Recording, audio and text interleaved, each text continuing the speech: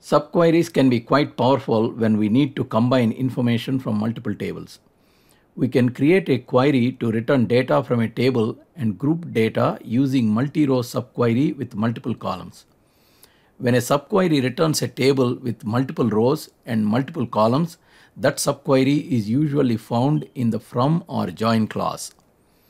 You can get a table with data that was not readily available in the database, for example group data, and then join this table with another one from the database. To get the total sales of each customer who placed at least one order, we can use a subquery. Create a totals query using the orders table to get the total sales for each customer. Open Query Designer, add the table orders, add the fields customer ID and order total, click on totals. In the order total column, select sum in the total row. Right click on the order total column and select zoom. Rename the order total to total sales using an alias. Switch to SQL view. Now create a query to get the customer details from the customers table. This is the outer or main query. Open Query Designer and add customers.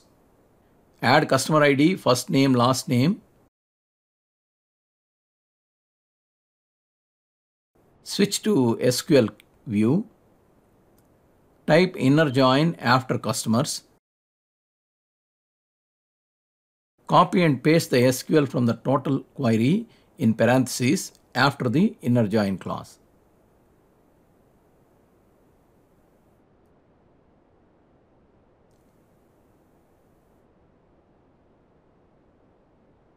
Assign a meaningful alias to the output of the subquery, for example sales. This way we can easily refer to it in the outer query when selecting the column from this table and when defining the join condition in the on clause. Access will throw an error if you don't provide an alias for your subquery output. Join the customer ID fields in the on clause. In the select clause, add the total sales field created by the subquery. Run the query. The query returns the list of customers and total sales for that customer. Within one short SQL query, we were able to calculate the total sales for each customer based on the raw data from orders and then join this output with the data from the another table in the database customers. To download example access file, please click on the link in the description.